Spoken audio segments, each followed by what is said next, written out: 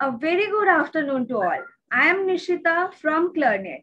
CLIRNet is India's largest live digital CME and doctors-generated medical content platform. The Omicron variant has ushered panic responses globally because of its contagious and vaccine escape mutations. Omicron multiplies around 70 times faster than the Delta variant in the bronchi. But the evidence suggests that it is less severe than the previous strain, especially compared to the Delta variant, and is 91% less fatal than the Delta variant, with 51% less risk of hospitalization. Overall, the extremely high rate of spread, combined with its ability to evade both double vaccination and body's immune system, means the total number of patients requiring hospital care at any given time is still of great concern. These are the very short glimpse of Omicron, but we have with us our expert doctors to dig out inside of the COVID-19 and Omicron. CLIRNet has taken the initiative to arrange for a digital CME on Omicron, SARS-CoV-2 variant and children, what we know now. Now, I would like to hand over the session to Dr. Venkatesh. Sir has done MBBS, MD fellowship in pediatric intensive care.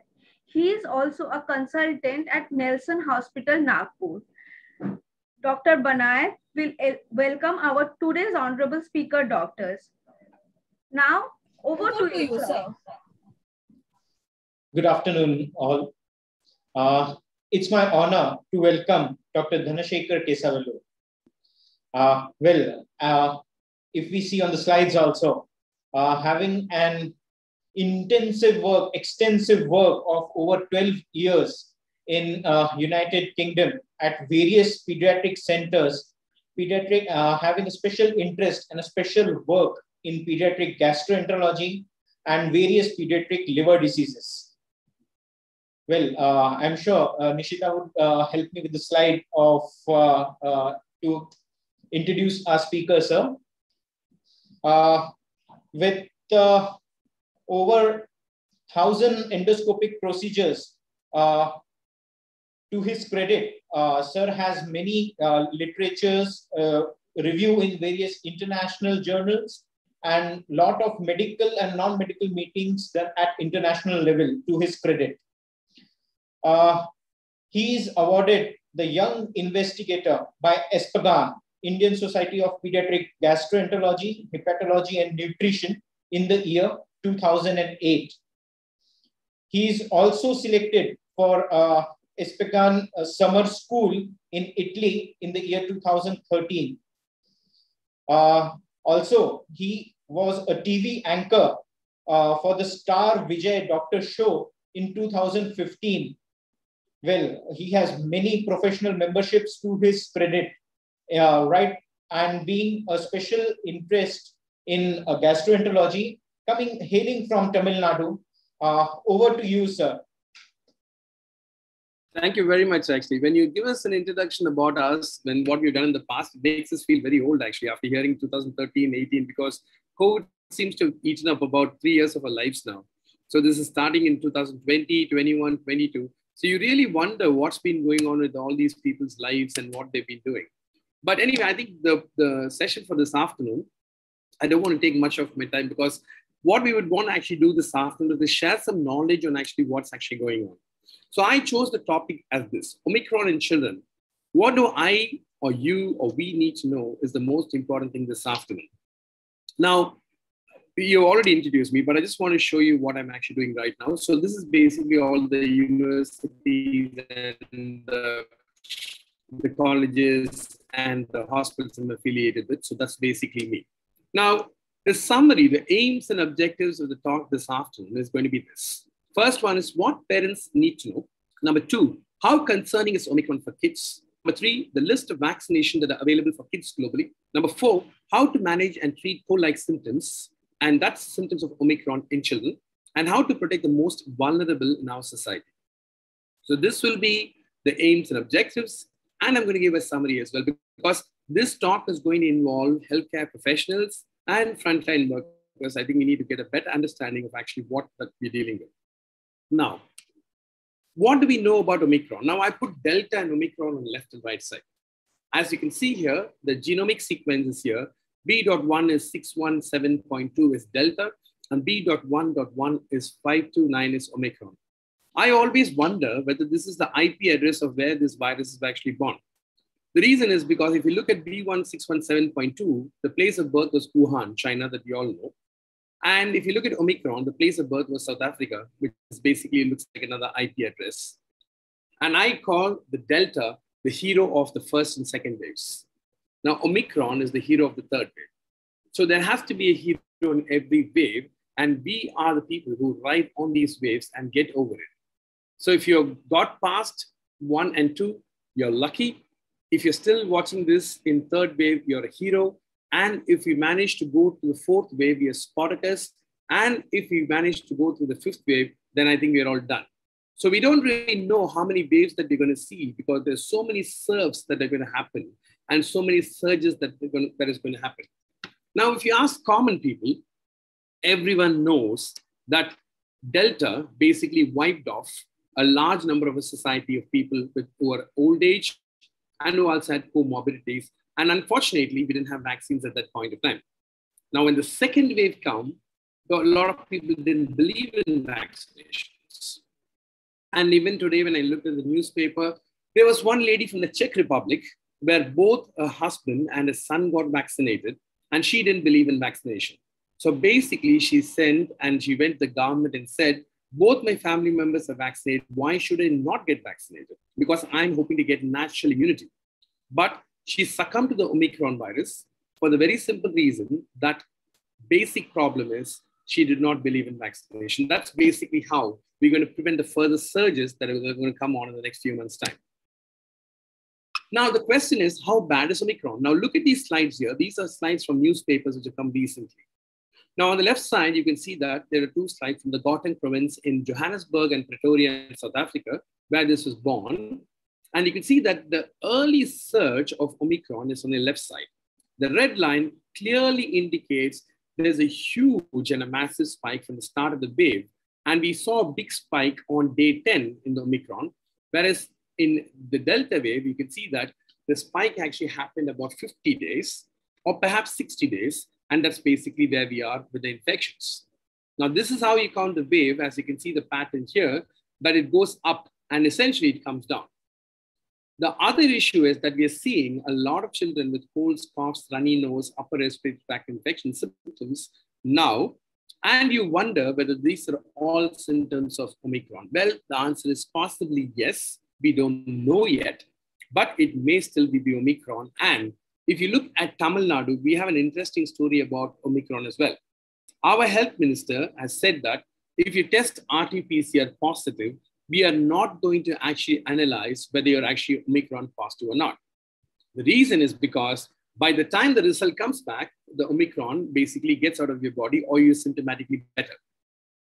Well, the negative news is that you won't know whether you had Omicron, but if your RT-PCR is positive, the good news is if it is Omicron, you're going to get better soon. And that's basically the best part of it. So fingers crossed, I hope it stays this way. Now, the slide on the right side, if you look at the first wave, second wave, and the third wave, some countries have actually shown a much huge spike in the first few days of Omicron itself, which is what the red line actually indicates. Now then, so the question is, yes, of course, we're seeing a surge, but how much should I be worried as a pediatrician or a healthcare professional? Now, the first thing, what do parents need to know? We understood that the immune response for Delta variant for the COVID virus was robust in children because a lot of them actually did not get the infection. We understood that Omicron was possibly going to hit children, but we didn't know how hard it was going to hit. So everyone was predicting a third wave come. We need to also understand why did these children not respond to the Delta variant? Because we know that the ACE receptors are not as responsive as the adults. And a lot of children, even with comorbidities, had a very, very mild illness. So the question is, when it comes to Omicron virus, the experts started feeling that the response is not the same in kids as it was for the Delta variant. So when you see this, now we need to put data together. The difficulty we have in the first wave and second wave, there was a lot of correlation, and data collection was very robust. The reason is the government put together and told us who's got RT-PCR positive and whether they need isolation and whatnot. But what we actually found in this third wave particularly, that there are a lot of children who test positive RT-PCR, but then we assume those are all due to Omicron in inverted commas. The pace of the spread, what I notice, is very fast. The reason why I say there are a lot of kids who get affected by Omicron is because this is basically some anecdotal and sporadic evidence.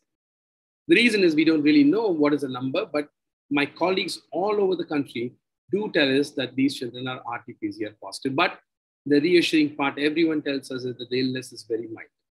So that's how promising it looks like at the moment. So parents who are watching it, or healthcare professional frontline workers who are watching it, who have children, please understand that this is going to be a mild illness for the time being as we speak on the 20th of January 2022. Right. How concerning is Omicron for kids? Now, this is where there's a bit of a fox. Now, what we need to understand is in this fox pause, there were 6 of 7 kids who died of COVID in Delhi from the dates January 9 to 12 who had comorbidities. Now, the problem is these cases, basically, the health minister of Delhi basically came out with a statement saying that all these children have comorbidities or had comorbidities.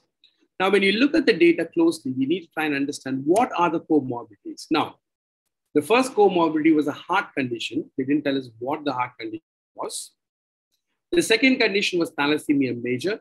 The third condition was liver disease. The fourth one was extrapulmonary tuberculosis. But these are some of these things that we know of. What we don't know is what other comorbidity. Does it affect all children with comorbidities? Does it affect children with diabetes? Does it affect children with any other issues that we don't really understand? But the particular group of children who are very, very likely to pick up an infection are children who are on immunosuppressions or who are on immunomodulators.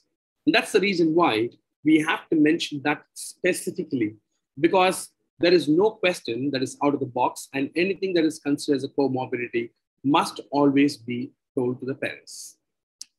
Okay, now let's look at how to protect the children. Now we understand that vaccinations are available globally, but it is only approved for 15 to 18 years in India. Well, categorically speaking, we can call them as 15 to 17 years because if you're 18, you can actually have Covishield. Now, between the age of 15 to 17, what are the vaccinations that are available? Interestingly, if you look back, the first vaccination that got emergency approval was Zydus Cadil's ZyCoV-D. Now, this got approved on the 20th of August. It was first approved vaccine, but then till date, it's not commercially available. But Bharat Biotech actually got it first because they did a study in Nagpur, and basically they found out that the immune response was actually excellent in all the age groups from 2 to 18 years.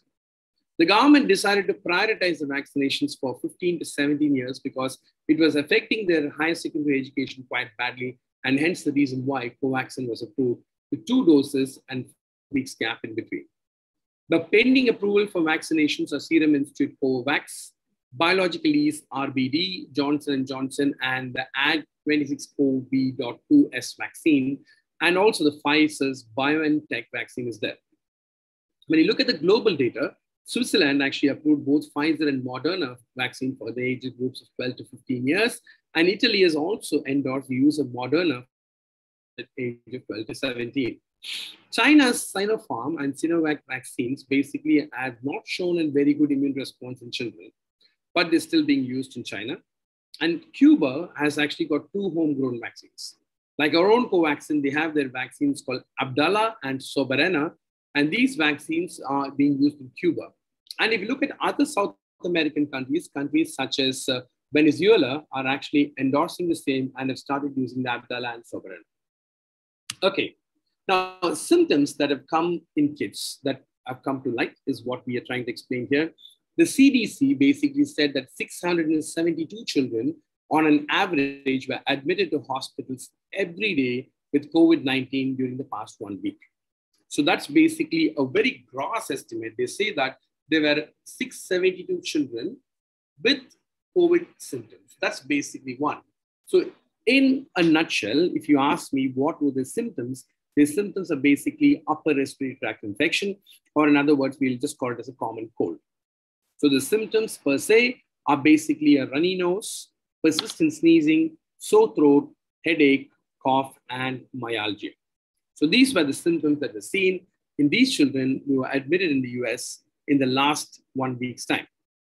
Now, one other thing I have to say is a lot of children who have actually had Omicron have croup. And this is basically an anecdotal experience which I wanted to share. When I talk to colleagues, basically I can see that there are a lot of people who actually say that they have seen or recently started seeing an increase in the children who have croup. So I put in a picture of a child coughing who basically has got croup, which we understand is basically upper airway obstruction. A lot of these children basically have a tightness in the throat with a choking sensation. And I've seen some children coming with wheezing as well. So croup, if you see a child with croup and fever, think about Omicron, and that is the possibility. So the question comes, how to manage and treat cold-like symptoms of Omicron in children? Now, the logic is very simple. You treat them with hydration, make sure the topical and symptomatic treatments actually work, fever treated with paracetamol and NSAID if needed. And if not sure, please get checked with your pediatrician. And usually they get better within 48 hours to maximum 72 hours. So every time when we see a season of fever and full of infections, last month was practically a lot of dengue fevers. We got over it, we got Omicron, and now we're dealing with purely Omicron, and majority of them are not getting tested, which is the sad part. So how to protect the most vulnerable children or the most vulnerable group in our society? Well, I've actually put the 4 C's, which is very important. I've written CAB, which is COVID-associated behavior, which I don't have to tell you anymore because gloves, mask, sanitization, and face guard are multiple things that can be used in protection of yourselves. And that's basically why the 4 C's come. COVID-associated behavior can only control COVID is what I've said here, the 4 C's of the management of COVID. So in summary, I wanted to highlight a few points because there are some major things that completely get missed because everyone starts thinking about Omicron, Omicron, Omicron. People forget the basics. They don't understand that identification of a sick child is the most important thing one should understand. The first must know is in children, RT-PCR can be negative in the early days of illness. That is extremely important. So a negative RT-PCR should not make you get carried away because if it is negative and if you keep testing it again, say maybe another 48 hours apart, and if it turns out to be positive, then you know the answer. But at the same time, if the child has got a COVID PCR which is negative on say a couple of occasions, then you need to start thinking about other causes, which is extremely important. And that's what I'm trying to tell you here. The next must know is stick to the basics. The most important thing is comfortable clothing, sponging, and hydration. I see a lot of children, it's quite a natural temptation for parents when the child complains of rigors to put in on a lot of clothing and increase the layering. And that basically is assumed the thought to actually stop them from actually shaking, which in fact actually makes things worse because it increases the core temperature. Third point, paracetamol and ibuprofen or mefenamic acid are medicines used in children for bringing the fever down. Now, there's a lot of, I would say, controversy or debate about pediatricians advising don't use ibuprofen and don't use mefenamic acid. I'm quite comfortable as a pediatric gastroenterologist because any drug such as paracetamol may by itself can cause problems. You don't have to think as far as using ibuprofen or mefenamic acid because those can actually cause side effects as well. But we need to understand that side effects are only in rare conditions. And most of the times, children tolerate it very well. Okay, the next must-know point is anti-allergic medicines as prescribed should be regularly given. Now, the question is, what anti-allergic medicines do we give, sir? So if you talk about medicines like fexofenadine, you're talking about chlorpheniramine, you talk about any medicine that is used for cold and cough, those medicines can be actually used in the management and must be given to ensure that the child actually gets symptomatic treatment and is symptomatic better. And this is something, the most important thing, the last but not the least, is to know the warning signs when a fever may need hospitalization. So here you can see that all fevers do not need hospitalization, but there are some fevers that will need hospitalization. So I'm going to point out the warning signs, and this is basically where we are. So the last but not the least must know is basically when a fever may need hospitalization. The first point is when the child is extremely lethargic, drowsy, or the child has got excessive crying or irritation. This also tells you this may not be Omicron and could be something else. Headache, neck stiffness, or breathing difficulty would be another sign to concern about. Abnormal movements or behavior in the child, which basically what we're trying to understand is if this child is septicemic or if the child has got meningitis, the child is going to have abnormal body movements or behavior. The fourth point is the temperature persistently behaving or remaining above 104 is extremely important. We need to understand that that's not a good sign either. The last sign here is fever that is persisting for more than 5 days, because if it is more than 5 days, you need to understand there are other causes, and that may also include conditions which may happen during COVID time as well, such as multi-inflammatory syndrome in children, and also this could be Kawasaki disease, or it could be any other condition out of the box. And that is the reason why we would say don't start or do not worry if the child is getting better in 48 hours, but if the temperature is persistent and if it's more than 5 days, that's certainly a sign to be concerned about. So that's basically my take on Omicron and how we should manage it better. And as I said before, it's very, very important that we understand what is Omicron and why it is different from Delta, and when we should start worrying about it and why we should not be worrying about it. Now I'm going to hand over the session back to the moderator, and we'll catch up towards end when we have any questions. Thank you very much. Thank you, sir, for giving the practical approach and about the clinical management by approaching the patient and not panicking. So we do have some questions which we'll address at the end of the session, near the end of the session. So now it's my honor to welcome Dr. Vasant. Dr. Vasant Kumar, sir, is a consultant in pediatric intensive care unit at Apollo Hospital, Chennai, and he handles the ECMO unit and also done the fellowship in the same. He is an excellent teacher, most approachable, and every year reinforces and refreshes our intensive care knowledge by Apollo clinics. Also, he has published many papers for the cardiopulmonary interaction and ECMO. Well, he has also many chapters and international publications to his credit. So he will be throwing some more light in the present Omicron situation. Over to you, sir. Thank you, sir. Thank you for the opportunity. And am I audible? Yes, sir. Sure. So I'll just start sharing my screen. So Dr. Dhanashekhar had told you about how to manage the kids, how they present, how to manage them in the outpatient department. And once they come to the hospitalized care or once they enter into the ICU, I'll be telling you, I'll just give you a practical approach of how to manage children once they reach the hospital, when do you admit them, and what are the basic things which you do in your ICU. So like we have seen so many variants, the variants are labeled as alpha, beta, gamma, delta, and we've reached the stage of Omicron now. And there are some more numericals left, like pi, rho, sigma. We don't know what all is left till omega. I hope we don't reach that stage. So we are in the stage of Omicron right now, and this has been discussed earlier. And as a part of preparation, like for the third wave, which was like for the Delta variant, initially thought like the adults are already like exposed and the children are the ones who are not vaccinated. So we have a simulation center where we have organized a lot of preparation for the doctors and the paramedical persons. Around 390 doctors and nurses have been trained in our center for the basic airway and the basic life support, and little bit details about the COVID and their complications. So the introduction is already over. So I'll be giving an introduction with some brief case and presentations and how to admit them and how do you transport them, what care you take for them, and how will you manage them. All just a superficial overview of things. So the usual presentation, in addition to what Dr. Dhanashekhar had mentioned, will be like for a hospitalization, will be like persistent fever, and especially if they have some cough and fast breathing. So that fast breathing is a danger sign, which you'll be worried. And usually these patients will generally be assessed, and we have dedicated fever clinics now in each hospital. So in our hospital, I'll be just telling you what we do in our hospital.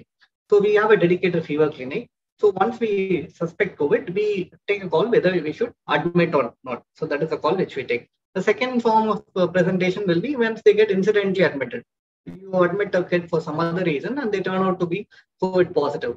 And these are, for Omicron, if you see, the fever is not a very common symptom. What they've told us, like only 30-40% only has fever, and majority is like running nose, headache, fatigue, and sore throat, and body pains. So these are more common than fever. So the absence of fever does not rule Omicron. So once you feel that the kid may need hospital admission because of persistent fever or some fast breathing or some danger signs which has already been told, you decide whether to admit in the ward or ICU. Before that, once you suspect, you will give a swab for COVID. So we'll wait for the results of COVID. So one is asymptomatic presentation. Other can be mild presentation, which we usually call as an upper respiratory infection, like cough, cold. The moderate presentation will be like a pneumonia, just fast breathing or saturation low. So that is a moderate severity. And the severe one will be like anything above that, any respiratory distress or any shock or any child needing ventilator. So mild, moderate, and severe. So I'll be discussing about the moderate and the severe ones, which usually requires intensive care management. So before that, once you're suspected, you've sent a sample for testing. So to identify Omicron, there is a specific variant. There are different antigens which are available. So if you identify the S gene is not there, that means it fits into Omicron. If the S gene is present, it fits into the Delta variant. And as already discussed, a negative test does not mean the child does not have COVID virus. First, if you strongly suspect, it is ideal to repeat a sample after 48 hours. Or instead of a nasal swab, if your child is very sick on intubated and all, you can even send a tracheal aspirate. So this is the slide which will tell you, suppose you have a nasal swab, it is only 63% positive. Sputum is only 70%. But a tracheal aspirate will give you higher percentage. So you're likely to miss around 1/3 of the patients if you rely only on PCR analysis. So clinical suspicion is the key. So when you suspect strongly, keep them isolated, even if the child is sample negative. So when do you admit a kid in ICU? So as I said, if the child has pneumonia, which is category V, or if the child is having severe pneumonia. For other presentations like ARDS, septic shock, the child is ending up in altered sensory. So we've decided that we are going to admit this child because this child has whatever the index case has fever, cough, and fast breathing. So fast breathing becomes an indication for admission. Where here we admit in ICU. So how do you do it from your ER to your or your fever clinic to the ICU? Suppose in our ward, the ER is in the ground floor and the ICU is in the first floor. So what do? We call the ICU and ask if there is bed not in the PICU, in the COVID ICU. We have a dedicated space where it is available or not. So once it is available, we keep an alert that is called green corridor, where we inform that in the entire route of transfer, there is no one intrudes when the child is being transferred from the emergency to the ICU. And we have a separate lift. Basically, it is all zonalized. So we have a COVID zone, which has a separate lift, which takes care of only COVID patients, nothing else. And during the transport also, ensure the baby can be masked also. So children above 5 years, they have symptomatic, it is better to keep them masked. So the staff who take care of the transport also should be masked, so which is very important. So how is COVID care different from the other routine care? Is ICU structure itself is different. So you need ideally a negative pressure room. So which means the virus which is inside, you don't want it to go outside and cause spreading to other people. But that may not be possible in most of the cases, HEPA filter and all. So we use an exhaust fan. So we have one negative pressure room. The other room is like predominantly exhaust fan, which will just do this work of negative pressure. And manpower constraints, because most of your healthcare workers are also getting infected with COVID. So that is a constraint which we face. And we ensure that all the doctors also have to wear full PPE. So compared to the previous, like 2020 start, where we used to have all those jumpsuits and face shield and shoe cover, like we couldn't even recognize who is whether it's a doctor or a nurse or attender. Now we have the restricted to 4 things, which is must to prevent COVID spread. If you wear this, even if you take care of a COVID patient, you will not get infected. So that is a cap, a mask, N95 mask, a gown, and gloves. So these are the 4 things which are required. So other differences between COVID care and usual care will be, as I said, it is zonalized. You have a separate zone. PPE is important. And many times there are some problems there, like some of the instructions which I told may not be very clearly audible because it used to be happening much earlier. Now it has all come down. And whatever help, if you need, see, this is zonalized, no? So there will be limited number of people who takes care, and nurses are the key. So what we do as doctors is we just go there, do rounds, and we come back. But nurses are the ones who really take care of the Indian medicines, they get things ready. But for them to do, it usually takes little time because of the limited manpower availability. All those procedures also, because what happens is if we take something into a COVID room, that is generally not taken back in case we don't need to use it. So these are some of the hurdles which we face when we manage a COVID patient inside the COVID ward or the COVID ICU. So as we see more and more babies and as we get more used to it, the situation is getting better now. And investigations also, once you come positive, there are some battery of investigations. It is not necessary that you have to do all. So the one on the left are definitely has to be done, like CT, CRP, HeDaL, and X-ray is mandatory if you have a respiratory symptom.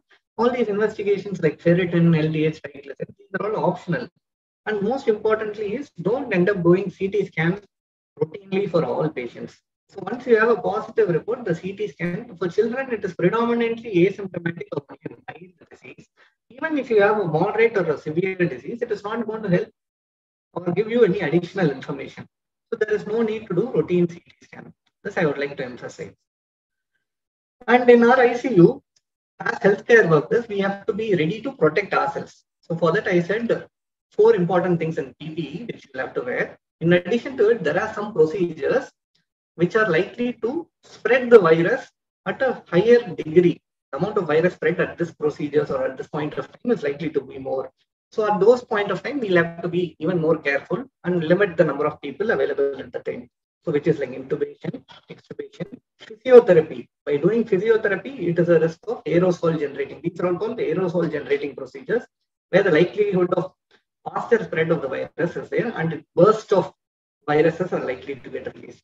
Nebulization. So we have literally stopped using nebulization and we resort to giving only MDI during the time of COVID epidemics, especially right now. So high flow oxygen, ET suctioning, and bag and mask ventilation. So suppose some of the procedures I thought I'll just highlight to you here. So here, this is a simulation, photograph of some simulation where you want to intubate. So the aim is you don't want the doctor who's intubating this patient to come as close to the patient as possible.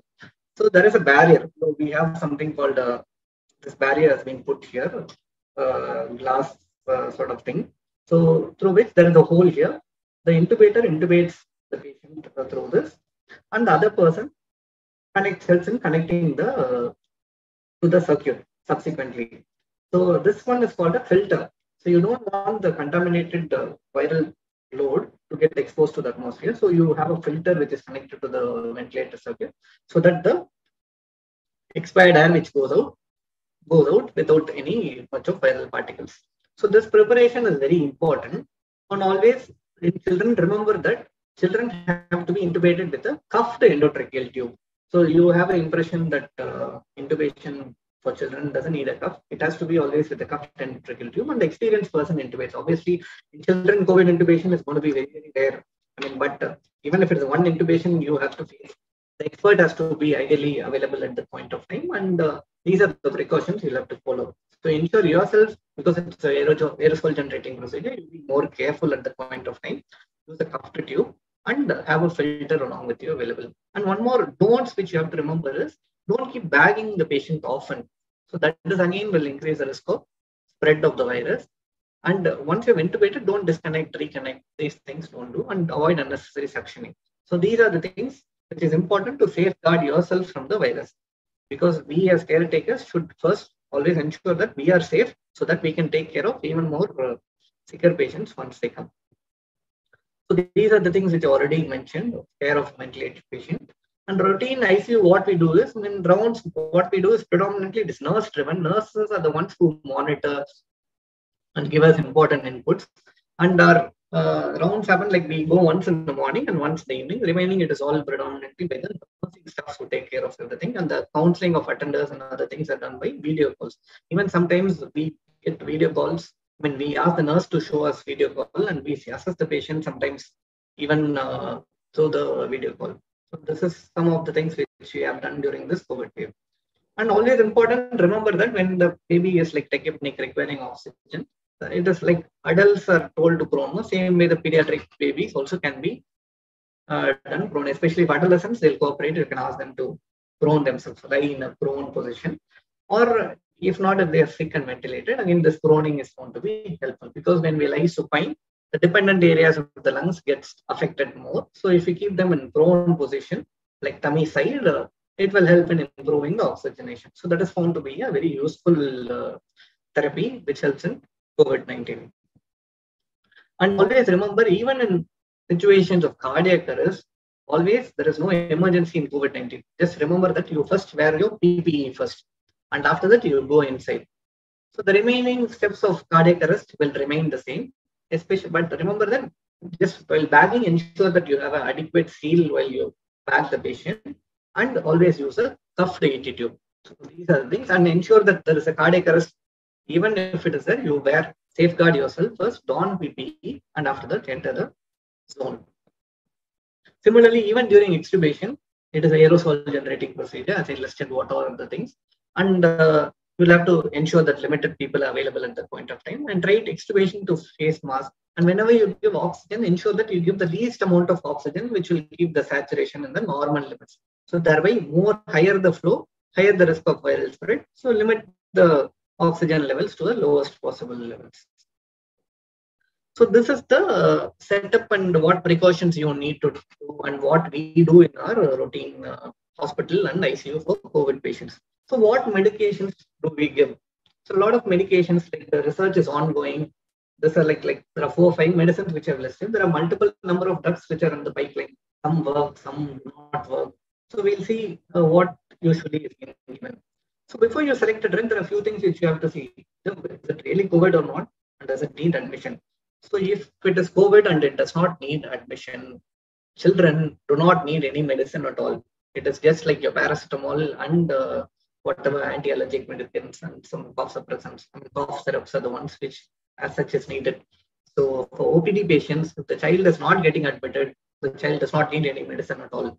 For a hospitalized patient, it is our role to select what drug, whether the child is in the hospital or in the ICU. It depends on what day of illness or what day of testing. I mean, day of illness, because some antivirals works only within the first 7 days. So it's important to know that and what severity of the condition it is and what are the comorbidities. Since it is an evolving evidence, it is always important to take informed consent before you put with the parents so that you know what evidence you're dealing with, because the drug which works now may not work in the future. So it's important to tell them all those pros and cons and before you give any medicine. And if you have an infectious disease expert available, you can take their opinion also. So the options if you see is like any child, just remember, if it is needing oxygen, you have to give steroids. Clexane. Remdesivir has a doubtful role. Some people give, some people do not give. But steroids and Clexane is definitely required. If any child requiring oxygen, just start dexamethasone and Clexane. Suppose the child is on NIV or you intubate the child or the child is very sick. In addition to this, you have to consider tocilizumab, which is IL-6 inhibitor. And recently, these monoclonal antibodies have also come into the picture. Now, an alternative for tocilizumab is there, which is called baricitinib. So, and because it is a severe disease, always you end up giving antibiotics also. But remember, do not give antibiotics for a child who's COVID positive sitting at home. Please avoid. And even for moderate disease, when you have a COVID positive, like just pneumonia, it is COVID pneumonia, don't give antibiotics. But for very severe disease who's intubated, ARDS, you can consider there may be a possibility of secondary infection. So dexamethasone is the key. Steroids are the mainstay, but do not overuse steroids. Admitted patient pneumonia, give steroids. So dexamethasone is a start, but you can even give oral prednisolone, but do not give for outpatients. The dose is this. Usually it varies from 5 days to 10 days is the thing. And we usually give up and give the dose in the morning. The reason why I'm mentioning is sometimes if the child we try, when the child gets admitted, we want to discharge them home as early as possible. So we give the dose in the morning, and once the child is stable, like after 3-4 days, we can get the baby discharged so that we have a bed available for next patient when it is needed. So heparin, again, as I said, is like 1 milligram per kg. You just see the D-dimer levels. If it is more than 5 times, you just give heparin at 1 milligram per kg for moderate to severe COVID. And remdesivir, does not have any mortality benefit and all. You can give if the child does during the viremia phase, like 7 to 10 days of hospitalization within of the onset of illness, just needing oxygen. So oxygen need for a child, dexamethasone, heparin, plus minus remdesivir. But for severe children, remdesivir does not have a role. And these are the doses which have been mentioned. If the child has liver dysfunction or liver failure, you are supposed to not give remdesivir. And in case you give remdesivir, monitor the LFTs every alternate day. And this is another drug, IL-6 inhibitor, which has to be given when you have a severe patient who is critically ill on ventilator support, along with your dexamethasone. So the dose is 8 milligram per kg. And if you have, this is an immune suppressant. Basically, the problem with COVID is hyperimmunity. So we are trying to suppress the hyperimmunity first by steroids. The steroid does not work. You end up giving IL-6 inhibitor, which will again crash the immunity. So if you have a super infection, like a bacterial infection, you're not supposed to give this tocilizumab. So the procalcitonin is an important marker which will help you identify this. This baricitinib is an alternative to tocilizumab. It is just coming up now. It is an oral medicine. So again, for sick patients, very sick ones, you can give this. It is available as an oral or NG route. You can give 4 milligram. It has to be modified. Again, if you have strong infections as patient, like secondary infection, you do not give this. And this is a monoclonal antibody. If you see in adults, it's been commonly prescribed for especially adults 60 plus who have comorbidities. You can take this. What they say is if you give this combination of antibody, it prevents the OPD patients from getting admitted to the hospital. An extrapolation of this is like for children who or adults who get admitted in the hospital who are very critically ill, they prevent it from progressing further. Suppose your child is on oxygen or so, they do not get intubated. So that sort of benefit it gives. But the point to note it is beneficial only for variants other than Omicron. So for Omicron, it is not benefited. It is only beneficial for the Delta variant. But this doesn't matter because I think Omicron is predominantly whatever case reports which or the case series which I've seen is a milder form of infection. So probably you will not require severe, you will not end up having a severe form of illness. So again, remember this, to give this monoclonal antibody, the patient should be antibody negative. So the patient already has antibody, there is no use giving monoclonal antibody. So the child should be like presenting within 7 days of the symptom onset and should be antibody negative. And it should not be Omicron strain. Then you can give this. And always remember that this is like around 1200 milligram in it. So you can even share, like give half vial for the child and you can give the remaining to another person who benefits this, because this drug costs close to like 1.2 lakhs. So other things, this is the most important slide. So more than what has to be given, the 1,000 people will tell you what has to be given. What not is like do not give steroids for OPD patients, which is very, very important. Don't abuse steroids. Do not give zinc. Do not give multivitamin. You can just give just like that, but it does not have any role. No role of vitamin C. Please stop giving HCQ if you're giving. There is no role for plasma unless it is used for trials. So strict no to any of these. There are many people or many calls which we get for asking for plasma. I don't know why people still keep doing plasma now. So oral treatment is very important. Just that we have a lot of medicines. Remember that this is a viral infection. So antivirals generally have not much role. We are trying to act on the inflammation part of the virus by suppressing it with steroids and other second-line medicines. So if you over-treat it, you give too much of steroids, new fungus like black fungus will come. Subsequently, if you abuse this time, you will end up getting a lot of unknown funguses later on. So for which we'll have to wait and see. So if we act smart now, we can prevent subsequent new fungus and other organisms flaring up. So how long will I isolate my child? If the child is like at home, like having like milder symptoms, 7 days is ideal. For moderate patients in the hospital, we keep provided the child has to be afebrile at the 7th day and not much symptoms. And for moderate symptoms, it's usually like 10 days. And for severe ones, we usually keep it isolated for 20 days and subsequently then keep them shifted to the ICU. And suppose you have a COVID positive patient and the antibody is also positive. So that means the patient already has antibody and you need not isolate them. Because this PCR can be positive for a lot of days, even 60, 90 days it can be positive. And after the isolation, this common question, you need not repeat a test at 7th day or 8th day to say that you're COVID negative. Because a false positive, dead virus can also be seen for a longer duration of time. So no need to repeat the test at the end of your isolation period. So this is the dark mode, which is COVID Omicron. I would like to go to a brighter mode. Not exactly a brighter mode. It is actually the darkest form, actually, if you see, which is MASE, which happens a little later after COVID virus infection. Usually like 4 to 6 weeks after COVID infection, you get something called MASE, which is more common in children.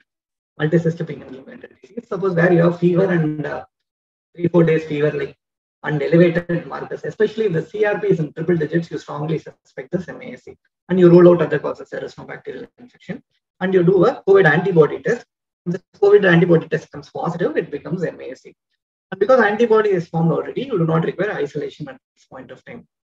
It can be in a milder form like febrile inflammatory state. It can have a Kawasaki-like presentation, or it can have shock-like or multi-system involvement where 2 or more organs are involved. So again, this is hyperinflammation. So your job is like immunomodulation. So for milder form, you just give no treatment, or if it persists, you can give an oral steroid at this point at 1 milligram per kg. It is Kawasaki disease, like you would do like Kawasaki, like usual presentation, give IVIG and aspirin. For multi-system, again, steroids will do. If it is in shock, you consider IV MPS, methylprednisolone, at 10 to 30 milligram per kg. Then most of the time at one dose itself, they improve. Subsequently, you can switch to oral steroids. So this is about pediatric COVID and MASE. So what I would like to highlight or summarize at this point of time is, remember, Omicron is the number of people who are getting affected may be more, but the severity till now definitely seems to be much lesser. So we hope that, because pediatric children are not, especially like the vaccine is now available only to 15 to 18. So younger children may get affected, but they will predominantly have only milder form of symptoms. So that is, in fact, the more people get infected, there is a chance that herd immunity may also develop. But the number of kids who reach the severe ones or in the ICU are going to be much lesser. So that is what is the thought process right now. But that shouldn't stop you from keeping yourself prepared. So it is better to have a preparation. Even for non-pediatricians, it is better to be aware of what is going to happen in pediatric COVID and what is MASE. It is better to be prepared. And finally, about the medications, it is like, don't abuse steroids. Use medications based on whatever is indicated. Like get help from others. Like just like that, do not give medications over the counter. And keep yourself protected also, wear appropriate personal protective equipment, especially N95 masks, and when you handle COVID positive patients. Thank you. Thank you, sir. So right from OPD management to inpatient management, we have covered most of the topics, but now we do have some of the questions coming up from the audience who have attended. So I would like to ask, so what is the right age for vaccination for children, and how many doses should be given, and what should be the basic interval? This is a question from Dr. Ravindra Manohar. So I think Dr. Vasant can take that. What is the right age for vaccination? That's right. Means which is the earliest age when we can vaccinate the child with the COVID vaccine, and what should be the interval between the 2 doses? No, but now we have to just follow the government regulations, right? Whatever we decide as the right age, I think doesn't really matter. I think whenever the government says like the children are like allowed to I'll answer the question, Vasant. So basically what we have done is, actually Sir can tell us, because the study was done in Nagpur with Covaxin. Sir, is that right? You started doing this Covaxin study in Nagpur in the last 6 months' time. And basically they vaccinated children from about the age of 2 years up to the age of 18 years. And what they found is basically the immune response is categorically good in all these age groups. So if you treat them in 3 clusters, so basically 2 to 5, 5 to 10, and 10 to 15, and basically the response was actually good overall. 1. Now we have approval for 15 to 17 years already because, as I said before, 18 years they can have Covishield.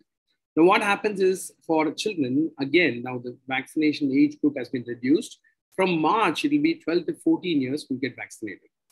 So what the government is basically proposing is, this proposal is already out for 12 to 14 years. And basically we will be getting vaccinations quite soon for other age groups as well. So this is basically how it's going to work. As of now, in India, 15 and above are the only ones who can get vaccinated. And anyone less than the age of 15 will have to wait till March. And if you're 12 to 14 years, you're fine. And after that, it will just roll out after that. So in continuation to that, we would like to also ask that what is the role of influenza vaccine which has been given in and out these days? I can give a perspective from general pediatrics and from a gastro point of view, and then I'll ask Vasant to answer the question. Now, influenza vaccine, certainly yes, because I think what we need to understand, which is what I told you in my talk, is all that glitters is not gold, and all that is fever and basically upper respiratory symptoms is not Omicron. We need to still understand when you actually try and find one cause for a particular problem, we tend to forget all the things. In December, I saw nearly close to 190 cases of dengue fever. And that's basically an outpatient management I'm talking about. So if I was to think all of them to actually have COVID, these 190 children could have been easily missed. That's one thing. And the second thing is basically if you had not done an RT-PCR or a RAT test, and we could have just easily lost them as well.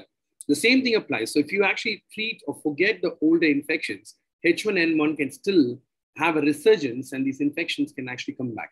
But although we still see very, very less cases of H1N1, H1N2, I think we should still vaccinate them, particularly for children from the age group of 6 months, because those children are very late likely to get the COVID vaccine. So I think, of course, it's a big green flag from me for giving them the influenza vaccine, exactly as per the IAP recommendation.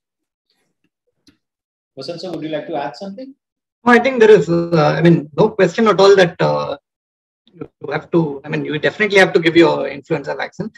You're already suffering from influenza is actually a much dreaded disease than COVID for children. So there are a lot of sicker patients which you have had with severe influenza infection. So I think that becomes much of a priority than COVID as such. Sure.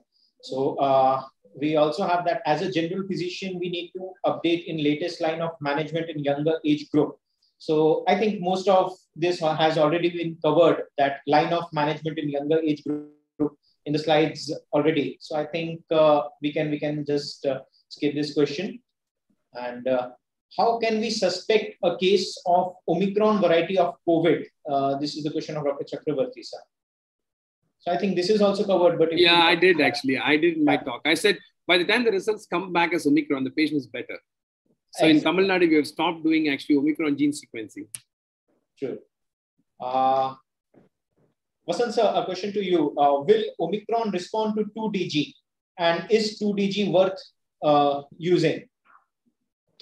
No, I don't think that's what I said. No, we should see children are going to have only minor symptoms or predominantly remain asymptomatic. I think we should not rather end up trying all these medicines. We really don't know what this medicine is going to cause problem for us in the future. So when the disease as such is going to be mild and not cause much problem, why explore new options just that you have something coming up right now? Children should never be made guinea pigs, because that's one thing people get tempted. Throw everything at them, basically like gems. Each one catch one. Get 2DG, take remdesivir, take steroids. Basically, it creates more trouble than anything else. So we have a lot of pediatricians who are viewing this, and we have a lot of question of vaccination again. So, Kesav, just a question to you again. Pfizer vaccine trials for kids under 5. Why there are so many negative results and why there is so much of delay? I think this is going to be a politically biased answer. I don't think we should stop talking about Pfizer, Moderna and all that, because that's never going to come to India. There are a lot of logistical reasons because of storage and whatever. So I think Indian vaccines for Indian children, and this is again not going to be politically supporting. We have seen some good efficacy, especially the results are from your area. So I think we should stick on to that. Pfizer is never going to come to India, and I don't see Moderna coming to India either. So the negative impact does not impact me at all. Absolutely. And I've given my children Covaxin. Right. And so what is the role of nasal vaccine in pediatric age group, since we know that the nasal receptors are not so much? So is there a role of nasal vaccine in pediatric age group especially? So in anecdotal history, basically, if you look at all the vaccines, I might be very naive and very cut to the point. If you look at any vaccine in pediatrics, I mean, you're very experienced, you know better. We have tried oral typhoid, it doesn't work. We know injectable polio is efficacious than oral polio, not that oral polio does not work, yes, of course. We already had an inhaled influenza vaccine that flopped. So practically all the vaccines have actually not worked, anything that is not given as an injection. So basically that is basically a blanket statement. And basically we see that nasal vaccines resurgence or coming back into real vogue is going to take a year or 2 years, because our priority would be to actually give all children injectable vaccines because we know they're very safe, and then wait for things to change with time. So say in absence of research, will it be so effective as the injectable vaccines? That is the question. I don't know. I don't think it's going to be as effective as the injectable vaccine per se, because this is going to be also very difficult to administer a nasal vaccine to a child too. How much of it is going to go in? What is the bioavailability? What is the vaccine response? What is the antibody that is going to come? Everything is going to be a big challenge. Sure. Yeah. Vasant sir, part of the following question has been answered by Kesalu sir, but a question to you. What is the presentation of children with COVID having sickle cell or thalassemia as comorbidities? So how do they present? I mean, any child can rather develop COVID. So I think child sickle also can develop COVID. And the presentation, I mean, I've not seen much of patients with sickle cell, though I've seen some oncological patients who get COVID positive. So what happens is they have symptoms of COVID like URI symptoms and sore throat, fever is there. But they do not have this MISC like complications, because some of the they're immune suppressed because of whatever medicines they get. So they do not develop much of this MISC complications, or even if they develop, they have little milder symptoms. So other than that, I think the symptomology probably remains same. Right. So in continuation, I do not have much experience though in that. Right, sir. So in continuation to that, there's also a question that can Omicron cause MISC in newborn? Means what we are observing that after Omicron, the cases of MISC have reduced significantly as compared to Delta. So the question here stays that Omicron can cause MISC newborn. Is it so? I think we have to wait and see for more babies or... There is a very popular saying in English called the hen's teeth. So that's basically what newborn Omicron causing MISC. I think there will be a case report in Indian pediatrics very soon, coming soon. Please keep watching. That's all I can tell you. Yes. Vasant sir, again a question directed to you. How is the antibody titer after Omicron infection? I do not have idea. Right. Kesalu sir, can you just fill in? Well, we've seen good antibody response to the Delta infection. Without Omicron, we don't really know. I think what we really hoping that every day, because we're seeing so many fever cases, I think we're going to get herd immunity very soon. And everyone's going to have good antibody response. That's basically what I can really pray and hope for. We don't know statistics. Ask me about COVID statistics, basically zero. And especially this is a very tough question for anybody to answer. So just that it is spreading fast and behaving a little mild and asymptomatic, that is actually in a way good for us. I don't know, like, yeah. That's right. Kesalu sir, a question from Dr. Bhatt from Delhi, that he has also done some research on GI symptoms seen in COVID-19 patient and got a prevalence of 21.5%. The most common symptom was anorexia, followed by vomiting. So he's interested to know the rate of GI symptoms in children, especially below 18 years, specifically, which are more common in relation to COVID-19. Okay, with the Delta, what we saw was the most common presentation was actually diarrhea and vomiting. That was the primary symptom what they presented, because other symptoms are quite vague, to be honest. Anorexia is quite a vague symptom, fever is quite a vague symptom, nausea is a very vague symptom, but diarrhea and vomiting was the most common symptoms in children with COVID. Globally, there have been a lot of case reports and case series where people have said that this is how it presents in children, especially with GI manifestation. There's one more point to add to it. Like even in MISC, like we have collected our data, it may not be much, like 50 patients or 60 patients. The most common presenting symptom other than fever was this GI symptoms, like abdominal pain, vomiting, nausea. So GI symptoms are the key. Just like dengue being a GI illness, this also I think behaves more like a GI illness. Like primary COVID is like respiratory, but this MISC has some predominantly GI. So again, a question that how to differentiate Omicron and Delta clinically. I think Kesavadu sir has already answered that.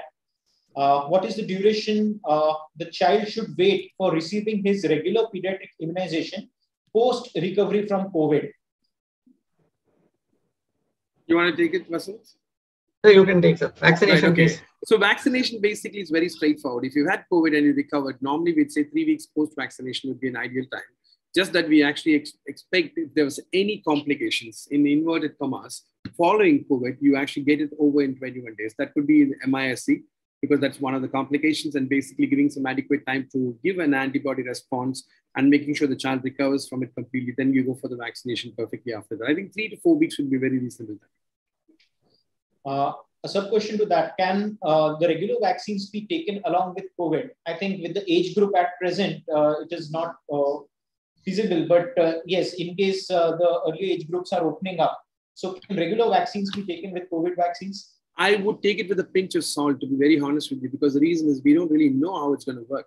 All these studies that have been done, inclusion into exclusion criteria, if you look at it, they basically have had only COVID vaccines and have not had any subsequent vaccine administered at the same time as well.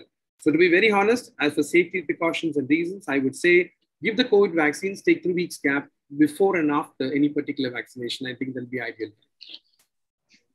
Vasant sir, should we recommend molnupiravir to everyone in spite of guidelines saying it to be transgenic and with side effects?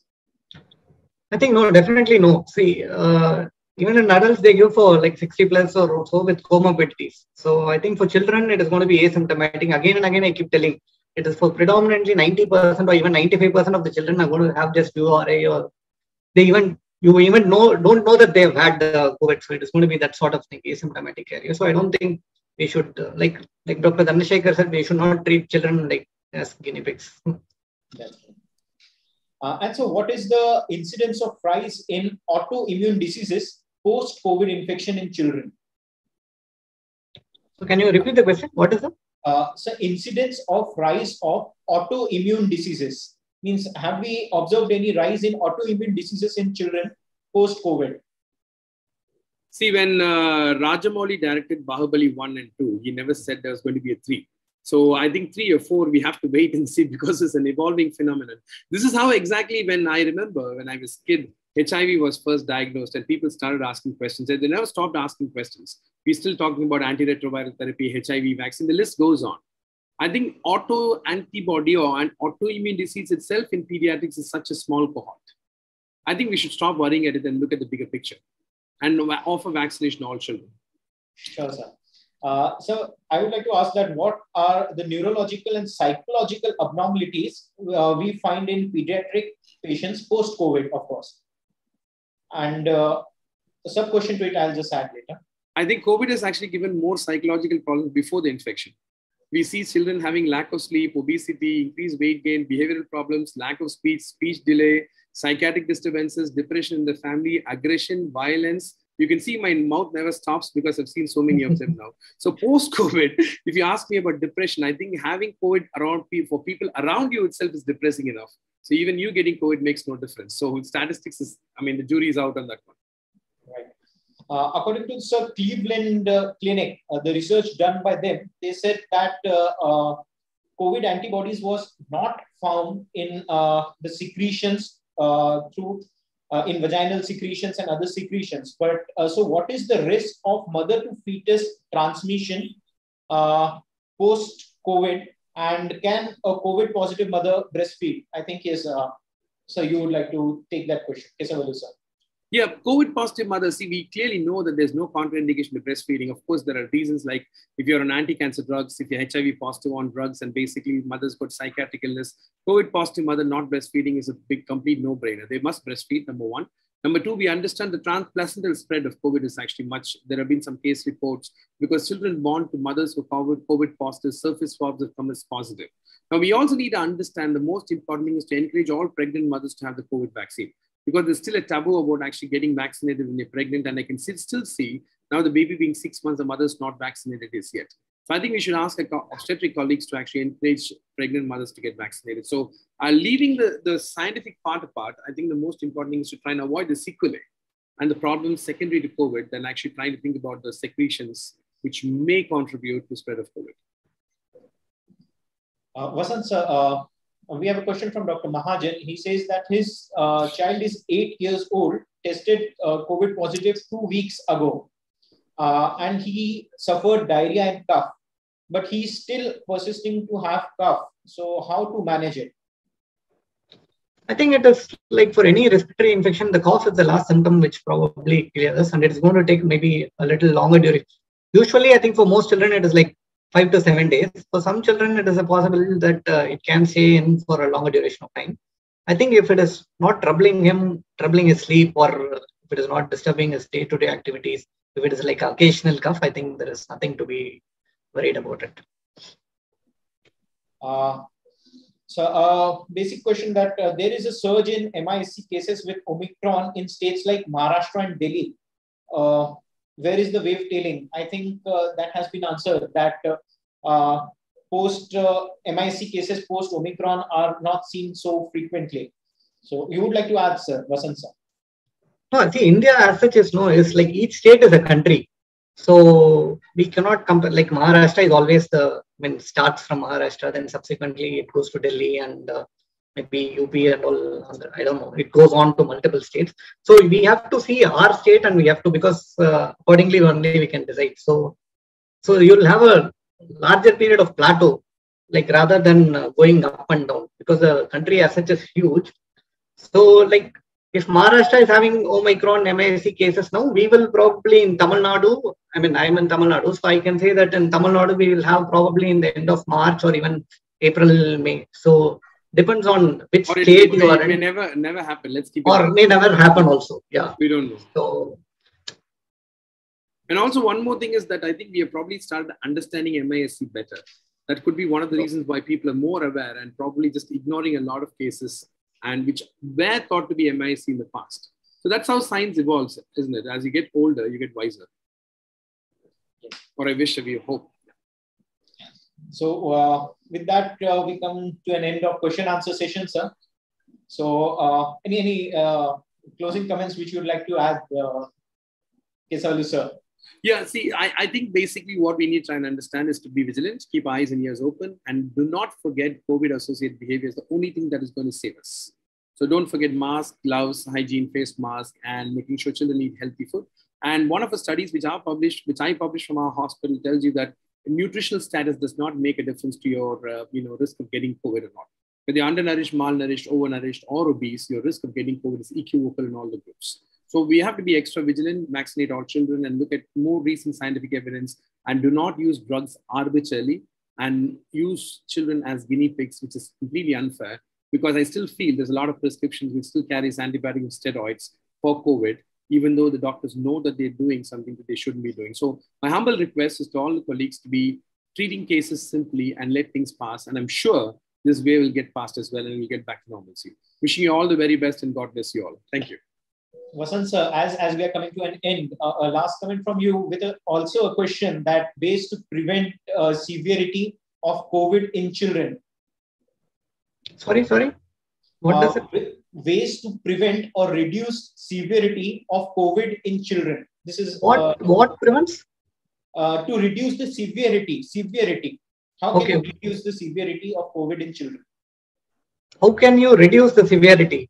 I mean, see, as such, the COVID as such in children is a mild variant. So predominantly, I keep repeating the same statement again and again. 90 to 95% is going to be only milder variant, so which is not going to cause much of a problem.